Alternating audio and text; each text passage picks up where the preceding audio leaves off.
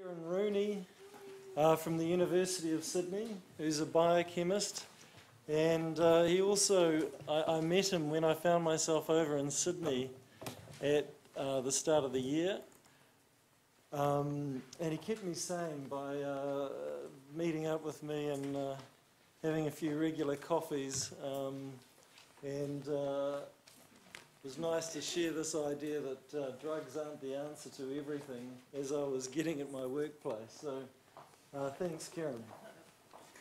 Thank you. I should say thank you to Simon as well, because it was nice to have a sane person in Sydney for a little while to talk to and catch up with as well. My name's Kieron. It's been 15 hours since my last carbohydrate. And this is CA, isn't it, Sarah? As Simon said, I'm a biochemist, which means it's a professional obligation of mine to make something relatively simple relatively difficult. But what I'm going to try and do is give a simplified overview of actually where Troy has beautifully built us into, which if we had tried to plan it better, we probably wouldn't have. Simon said, when he first invited me over to have a chat, we came up with this innocuous science behind low-carb, high-fat nutrition. I wondered, well, what is it every low-carb, high-fat person is interested in? It's biochemistry. And in particular, as Troy was saying, people say you need 130 grams of glucose a day or carbohydrates a day for minimal functioning and what have you. And that's never necessarily sat well with me when I've come at things from my biochemistry point of view. And I think when people talk about that, they neglect something that we've known for around about 50-odd years, which people refer to as the glucose fatty acid cycle. Some people also refer to as the Randall cycle. And even though Rick's left, when I saw he was talking about the fat switch, I also like to refer to it as then the other fat switch, as opposed to the polyol pathway that he was talking about. But it comes from an early theory from Randall, Philip Randall, Eric Newsom, very esteemed biochemist from Cambridge. And this phrase I've got from one of their papers, which locally derived factors of either carbohydrate or lipid metabolism specifically inhibit the oxidation of the other. So hopefully what I get you to understand in the next 10 minutes is that you'll see here how we make fat from carbohydrate and why when you're eating lots of carbs you make lots of fat. But then on the other side, when you restrict your carbohydrates, how your body switches to burn more fat. I'm going to give some biochemistry pathways, I have to, but that way I see lots of people have notes and papers, so you might need a couple of different coloured pens. I have animated so we can walk through it carefully. But I guess the brief background is this. 50-odd years ago, researchers coming out of Cambridge identified what they called as the glucose fatty acid cycle. And this is by Sir Philip Randall and the group that he was working with. Essentially what they did was they took rat heart muscle, rat diaphragm muscle, put it into a test tube and mixed it up with a whole heap of fat. And then they snap froze the muscle and they measured what happened inside the muscles. And what they found was that there are certain markers that showed, well, the tissues that were incubated in a solution full of fat didn't burn carbohydrates. And they called this, so then they identified specific pathways along carbohydrate metabolism that they said, well, fat inhibits it. And this became the glucose fatty acid cycle. Now, that stood relatively unchallenged for at least 30 years as the be-all and end-all as to where we get a switch between carbohydrate and fat metabolism. And I dare say you'll probably still come across biochemistry textbooks that still refer to the Randall cycle as explaining what happens in all tissues. But it doesn't explain what happens in all tissues. There are some limitations in extrapolating it to things like liver and muscle. And the big thing is this. It's not that it was rat tissue, but it was that it was heart and diaphragm muscle. And heart and diaphragm don't have glycogen, which is our natural store of carbohydrate. So when people have tried to reproduce the early studies in humans and in skeletal muscle or in liver tissue, it doesn't really hold true. And that's what happened in the 90s by a group of Scandinavians. And ethics in Scandinavia must be far more relaxed than it is in Australia, because what these experiments were doing was they were getting university students who had to volunteer for research studies. They would cannulate femoral arteries, infuse emulsified lipid solutions, get them to exercise, and then while they were exercising, take skeletal muscle biopsies. So it gave us a fascinating insight into how fat and carbohydrate talk to each other at rest and during exercise. And what they found is that muscle glycogen was a major player in regulating which fuels we select to use. But they also showed that, well, there were some aspects of the Randall cycle that worked and others that didn't. At around about the same time, another group were coming from a completely different angle. And they said, we're not necessarily sure it's specifically pathways along glycolysis or glucose metabolism, but we think the entry of fat into the mitochondria is specifically inhibited. And that's working around a molecule called malonyl-CoA. In rats, fantastic evidence. In humans, not so good. As it turns out, one of the ways that we're different is rats can produce thousands times more of this molecule than a human will. And so it's open to debate as to whether or not that pathway fits in. The reason why I bring that up is to say there's still no definitive mechanism by how we understand where glucose and fat get switched over. And so I'm going to give you a few complicated pathways, but we do know it does happen.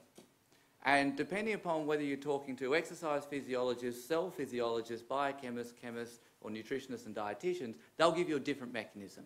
I'm going to give you my top 3 or so. So this represents a generic cell. And for the purposes of this talk, I'm going to say it can any time be a liver or a skeletal muscle tissue. And I'm using those two because they are specifically where we store glycogen, and they are vastly important, so intensely important for our whole body energy regulation. Now, when we're making energy in our cell, we use this component called the mitochondria. It's an organelle that's in it. Every cell in our body has mitochondria except for red blood cells. Now, we use these predominantly to make the energy that we need for our cell, which is ATP. We use oxygen to do that, but it's not just oxygen. We need other things from our food, from our molecules. We need electrons. And that's what we use this thing called the electron transport chain. And it's intrinsically linked to this thing called the Krebs cycle. Or if you read a different book, it'll be called the TCA cycle. If you read another book, it'll be called the citric acid cycle. All depends upon which book and who you're talking to. But effectively, the TCA cycle produces lots and lots of these molecules called NADH and FADH2. The H is a hydrogen atom. In biochemistry, we transfer energy through electrons, not necessarily through specific types of food when we get down to this level. So we have this system which is just constantly cycling the electrons. So the question to ask is, well, where are the electrons coming from? And the TCA cycle grabs them from this molecule called acetyl-CoA. So acetyl-CoA filters into the TCA cycle, produces these electrons. It also produces CO2. And we can measure this. This is how we can work out what your metabolic rate is. This is how we can determine what fuels you're utilising. Because I can put a mask over your face, I can measure how much CO2 you're breathing out, and I can measure how much oxygen you're consuming. And then depending upon the ratios of that, people have calculated that you get different amounts of consumption and production depending upon what fuels you're burning. And we can do that at rest, we can do that at exercise, we can do that following meals and what have you. So this is the CO, this is where you produce the CO2 you're breathing out, and the reason why we consume oxygen is to keep these electron transport chains running. This acetyl-CoA becomes the pivotal point in metabolic biochemistry. So there are a couple of pathways for it. It will only enter the TCA cycle if we have an ATP demand. So that means if our cells don't require a lot of energy, it doesn't go into the TCA cycle to make the NADH to then make more ATP because the cell's like, I don't need any more of it. If you're a carbohydrate eater and have a moderate amount of it, then instead of going to make energy for the cell, it gets converted into citrate. And the cell doesn't like having citrate accumulating in its mitochondria. It's relatively toxic, so it pumps it back out into the cytosol. And it sits there for a while, depending upon what other signals are around. If you're a low-carb eater or carbohydrate restricted, and this was a liver cell, then typically what happens is the amount of TCA cycle you have is less. So there's not actually room for the acetyl-CoA to produce the citrate and get leaves. You turn it into ketone bodies. And so your liver will take that acetyl-CoA, and if there's not a high, if you're making more acetyl-CoA than you need to make ATP, you turn it into ketone bodies, and you pump that back out into the system. The question then is, where do we get the acetyl-CoA from?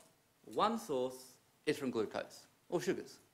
So effectively, you have glucose comes through a specific glucose transporter, goes through glycolysis to make pyruvate. Pyruvate enters your mitochondria and gets converted into acetyl-CoA. And we can either get glucose from our blood supply, or we might have some stored glycogen. If we're producing the lactate quicker than the rate at which the TCA cycle is working, then we get a backup, the pyruvate stays in the cytosol, and we produce lactate. And this is quite often what happens when you're reaching your maximal exercise capacity. or even if everybody's sitting here, as soon as you stand up to leave the room, you'll produce some lactate, because the rate at which you've burnt some carbohydrate will be quicker than the rate at which you needed the energy to meet that need. So some lactate will be produced. The interesting thing is when we add insulin to the mix. Now, when you add insulin to the mix, you get enhanced stimulation of particular pathways. So the smiley faces represent where insulin makes something happen more than if it wasn't around. So in actual fact, what we see, particularly in muscle and liver, is that insulin will stimulate more glucose into the cell. You'll also therefore make more pyruvate, you make a little bit more lactate, and you make more acetyl-CoA.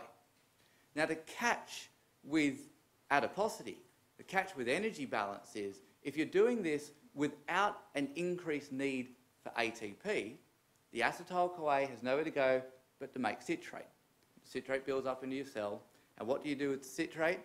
When you have insulin around, it stimulates citrate to get converted into acetyl-CoA, which then gets converted into this thing called malonyl-CoA, and we use malonyl-CoA to synthesize fat. So the key is whether or not there's an energy demand. Now, the thing is, most of us won't have insulin floating around at the same time as we have a high energy demand that will remove all the acetyl-CoA away to utilise. If you exercise, you actually inhibit the amount of insulin you produce or secrete. More often than not, you'll have insulin floating around at the same time as a whole heap of glucose, which means you've got ample TCA cycle, relatively lower metabolic need, so you'll store it as excess fat. And that's how we make our fat from our carbohydrates. What are some other sources of acetyl-CoA? Fat. Now, if we have fatty acids coming in through our blood supply, or we can have our endogenous stores of fat within our cell producing fatty acids, which then get transported into our mitochondria. Once they're in the mitochondria, we break those down into acetyl-CoA. Now, one of the other things that insulin does while it's stimulating our storage of carbohydrates as fat, it specifically blocks two other things. It blocks the enzyme that breaks down stored fat, and it also blocks the transport mechanism to get fat into mitochondria. Fat can't just readily pass in there. If you have a fatty acid that's longer than 14 carbons, it needs a specific transporter to grab it and bring it in. Medium-chain fatty acids, short-chain fatty acids are different. They transport in there via a different method. But if you have the long chain, which is a predominant fatty acid that we have in our stored fat, you need this transporter, which is highly sensitive to insulin.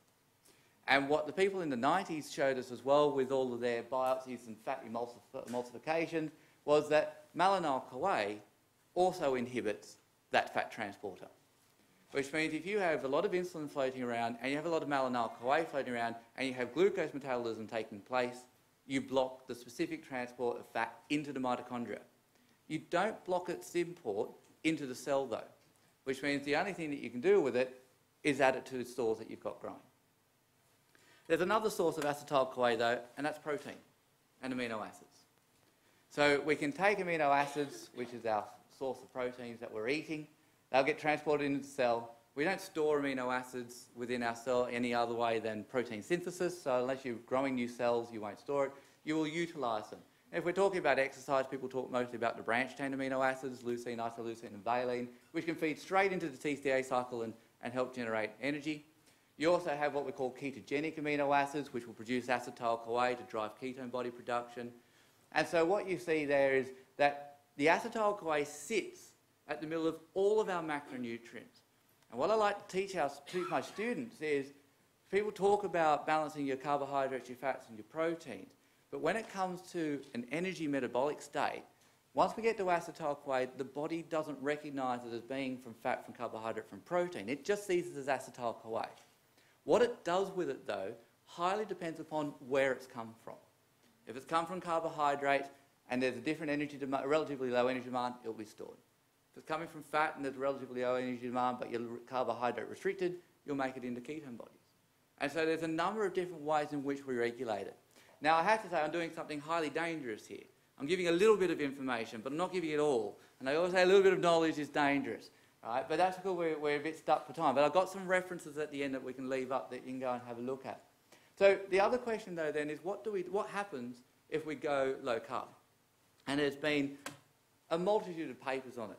Volek and Finney have probably been the most prolific. But there have been a number of others who have particularly looked at it at rest or during exercise. And smiley faces, again, means something's been turned on when you go low carb. The block means it's been reduced. The glucose, the enzymes and transporters for glucose metabolism in the liver are what we call inducible. That means the amount that you make is highly dependent upon the amount of carbohydrate in your diet. So if you lower the carbohydrate requirement in your diet, your liver does not make as much glucose transporter, it does not make as much glycogen synthase, does not make as much enzyme that drives pyruvate into acetyl-CoA than if you have carbohydrate. It's different with the muscle. The muscle kind of keeps them as a bit of a housekeeping gene and it won't fluctuate that much. However, somebody asked before, should you be spiking with your glucose?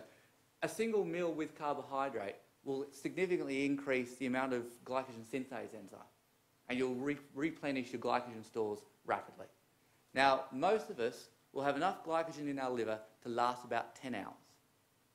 So a 10-hour carbohydrate fast and your liver glycogen will be pretty much gone. Because you have a maximum capacity, it's around about 100 grams per kilogram. Most people probably have around about a 1.2 kilo liver. You're looking at about 120 grams, gone in around about half a day.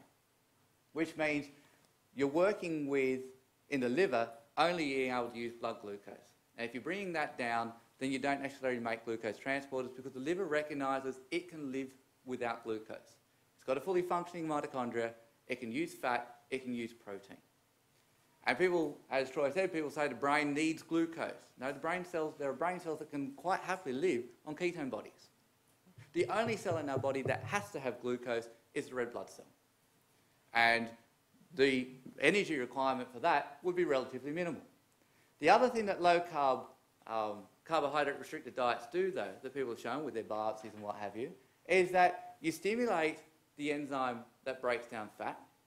You also increase the amount of fat transporters you have on your plasma membrane, and you also increase the rate at which the transport mechanism on the mitochondria can work. So as you restrict the carbohydrate and increase the availability of fat, your mitochondria actually adapts to a point where it handles it far better than it was before. And also we've lost the direct inhibition that we've got from carbohydrates.